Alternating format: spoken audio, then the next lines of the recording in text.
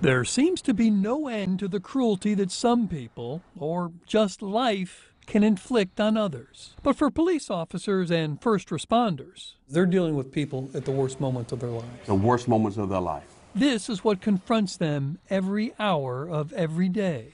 This is stressful enough for those of us who are just in the public, but we can get away from it. This lives with you 24/7. But think about the officers that consistently respond to the violent crimes. They see the bodies, they see the blood. They have to deal with the families that have experienced a loss. That's even more gut-wrenching than responding to the initial scene. Police and first responders are both more likely to die from suicide than in the line of duty, according to the CDC, and a recent survey revealed that more than a quarter of EMS workers and paramedics had suicidal thoughts over the past year.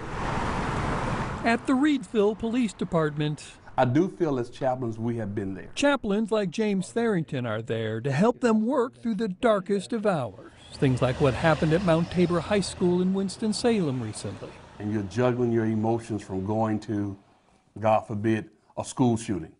And you have a child at that school and you get that call. You know, yes, you're a police officer. You have been trained.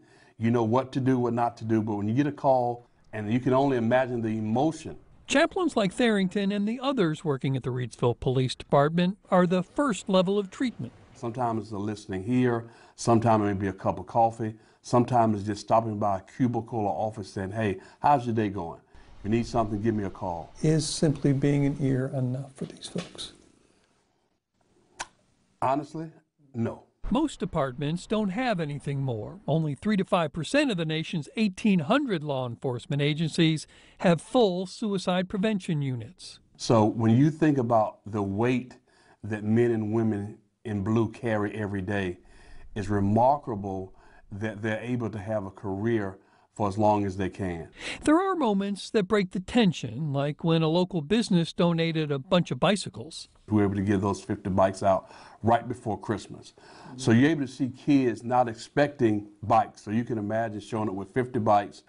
We have our highs too. But the yellow tape that separates tragedy from the rest of us as we go about our lives only serves as a way to bind our police and first responders to the worst of humanity, leaving one simple truth for this chaplain. At the end of the day, we're going to find out that we need each other. Bob Buckley, Fox 8 News.